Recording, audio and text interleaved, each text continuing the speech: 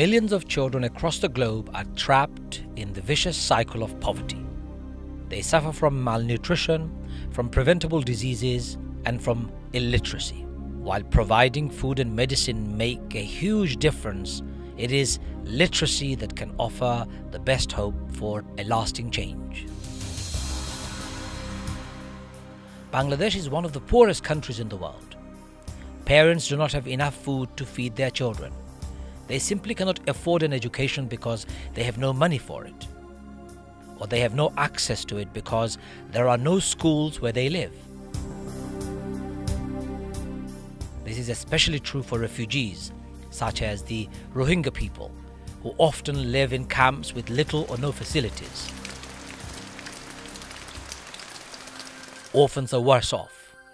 They are treated like slaves while working as child laborers.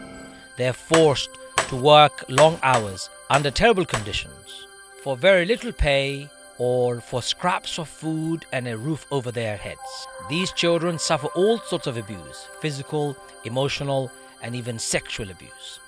But they have nowhere to turn to for help. This is why ChildrenPlus has launched the Mobile Schools Project. The idea is simple. We turn buses into classrooms and take these classrooms to areas where there are no schools. Our mobile schools will give children a good standard of education for free. We'll also provide them with a cooked meal. Sometimes this is the only meal that child will eat all day.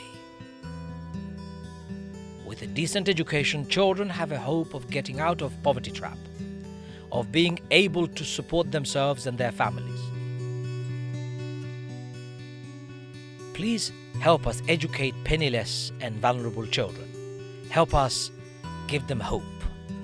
Please donate generously to ChildrenPlus's Mobile Schools Project.